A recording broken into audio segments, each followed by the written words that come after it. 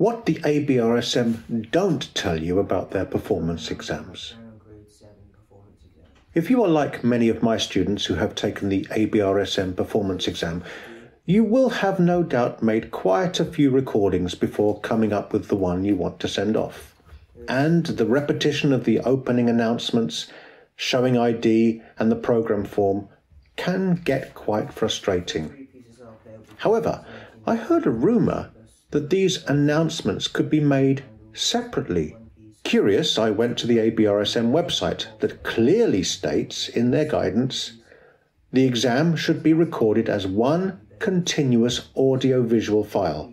This means that once recording has started, the candidate should make their announcements, show their documents to camera and perform all their repertoire in one continuous take. Confused, I decided to write to them for clarification, and the response I got was quite surprising.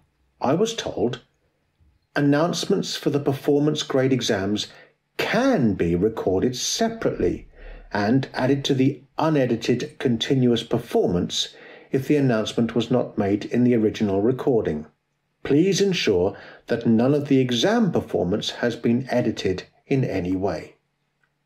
So, if you forget, conveniently or otherwise, to do the announcements first, you can always add them on later, as long as you make sure the 4 pieces are an uninterrupted performance.